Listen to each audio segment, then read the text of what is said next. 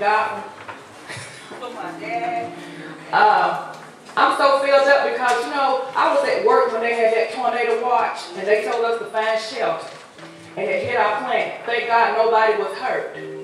But when I got off from work, they said, come see Daddy's house, Daddy's mom's house. And when I got there, their house the house was okay, but the windows was broke out, trees was everywhere. And we take stuff for granted. I thank God for you, Daddy. Amen. That's all right. That's all right. Help us, Jesus. Help her, Jesus. That's all right.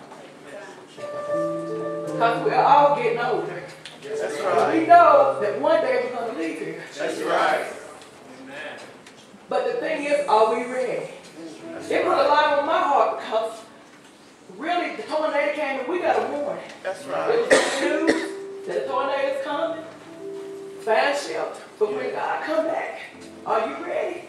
Because you can run, but you can't hide. And the thing is, Daddy, I love you with all my heart. You are always there for me. I got a husband. I thank God for my husband. Happy Father's Day. But he's not a fix-it man. Anything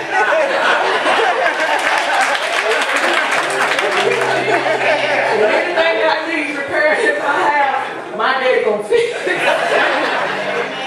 Dad, I just want to say we love you and I thank you so much for all you've done for me. And I know you haven't been feeling well, but you know what?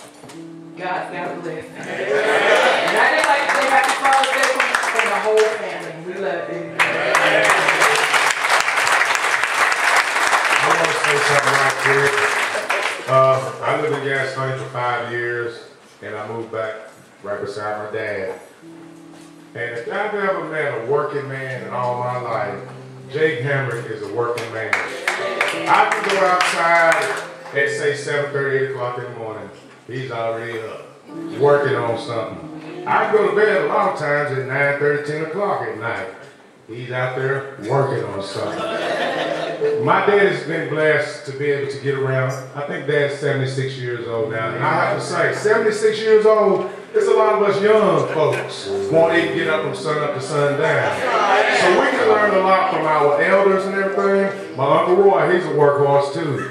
I was over his house, just having a conversation with him.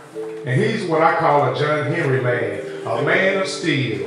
He was just tapping me on my leg, and I thought he's gonna break it. He's a strong man.